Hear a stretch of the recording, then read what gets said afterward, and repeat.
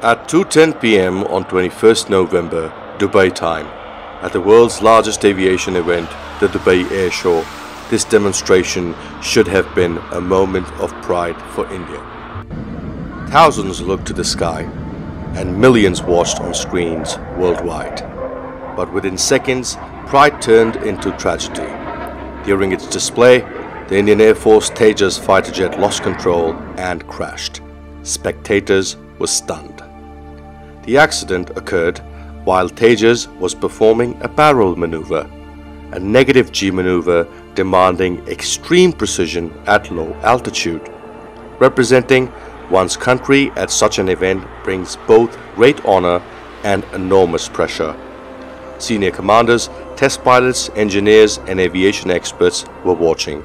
This was the second Tejas crash in 2 years.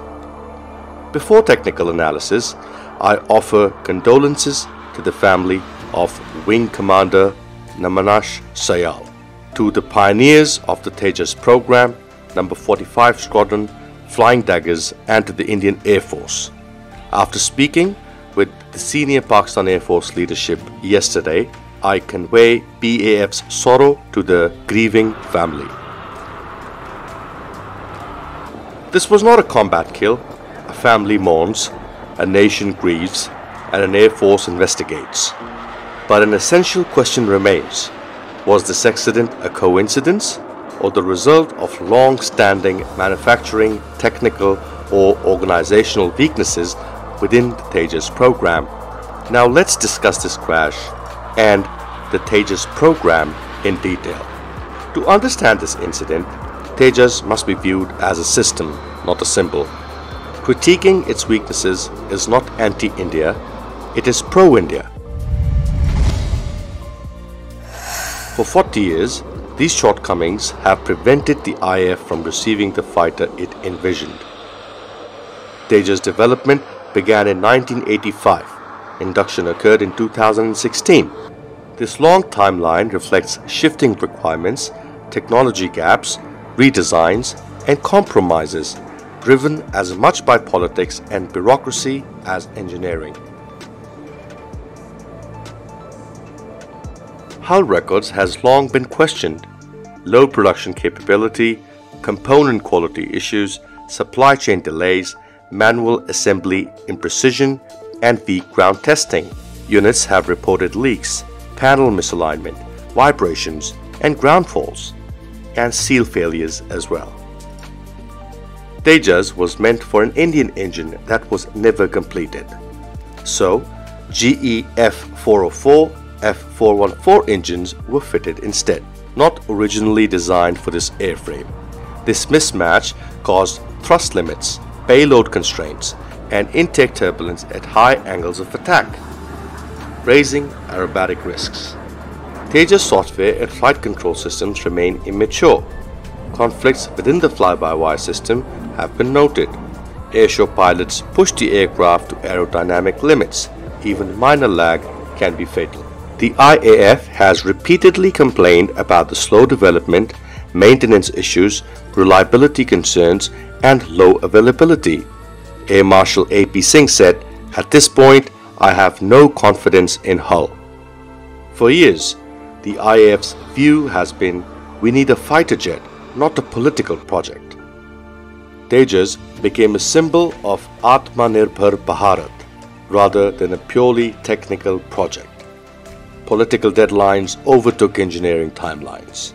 Airshow appearances were prioritized, and test flights became showcases. Tejas regularly appeared at airshows while software, engine integration, and avionics were still maturing. Now let's talk about the human or technical causes. To understand the crash, it helps to analyze Tejas 2022 Singapore airshow performance. The maneuver resembles a knife-edge pass, but was actually an outside turn under continuous negative Gs. Negative G is far more dangerous than positive G. Under negative G, blood is forced towards the head. When the pilot rolls upright, blood drains rapidly from the brain. If positive G is applied immediately afterward, the sudden drop can cause partial or complete loss of consciousness, ALOC. The pilot may still hold the controls but lose awareness of altitude and attitude. Right after the negative G phase, the Tejas nose dropped sharply with no recovery attempt. Classic ALOC example. The negative to positive transition was instantaneous. The pilot likely lost consciousness at that moment. A small white flash appears before impact. Likely the ejection seat broke chute. Whether triggered manually or automatically is unclear. The ejection was extremely low and far too late. This is the danger of low-level aerobatics. A maneuver may succeed 100 times, but one moment of physiological vulnerability can prove fatal. The GEF 404 IN-20 is a proven design with nearly 4,000 units built. It is known for stable airflow and resistance to compressor stalls. Oil or fuel leakage under the Tejas at the airshow, however, was abnormal. Still, a compressor stall or engine failure appears unlikely. The engine has sufficient thrust for recovery at adequate altitude. So, what is the future of Tejas? Tejas was pitched for export to Malaysia, Indonesia, Egypt, Argentina, the Philippines, Australia, and even the United States. This single accident has damaged its international reputation and future prospects. But tragedies teach lessons if nations choose to learn them. Thank you so much for watching. This documentary is unbiased and based on facts.